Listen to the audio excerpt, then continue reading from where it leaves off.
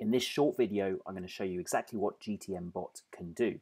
It's designed for digital marketers who frequently have to set up Google Tag Manager containers for their clients and want to do it in the fastest possible way. So let's get started. First of all, we select what we want to track. Now, for the sake of this demo, I'm going to say I want to record page views and various other things, such as when an outbound link is clicked, when a form is submitted. I've tried to include as many of the standard things which people like to track as possible.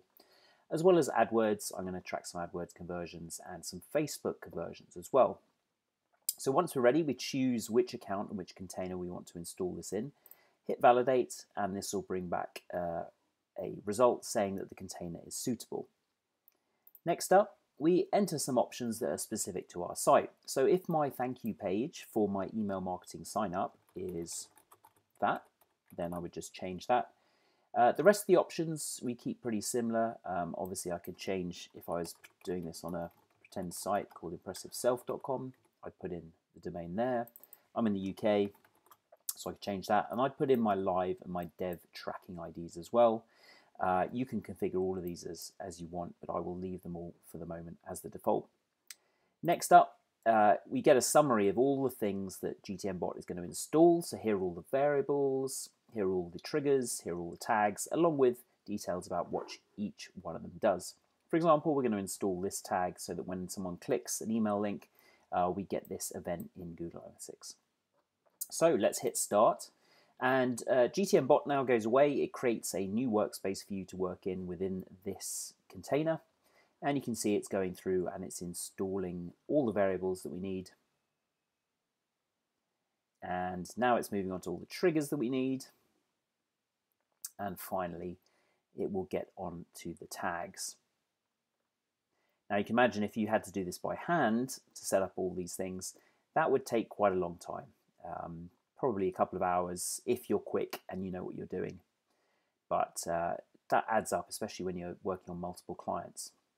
So there we go, it's all done. You get some documentation. So we've got a list of requirements we need.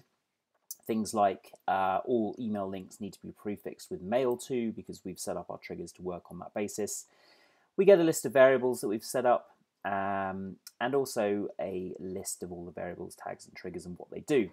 But let's go and have a look at the container. So I'm going to load it up, and you can see, here we go, we've got all the tags added,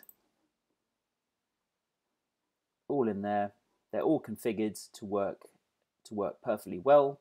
So for example, the email link clicked event, you can see it's all set up correctly, and it triggers on this email, the clicked email link trigger, and it's the click URL starts with mail to.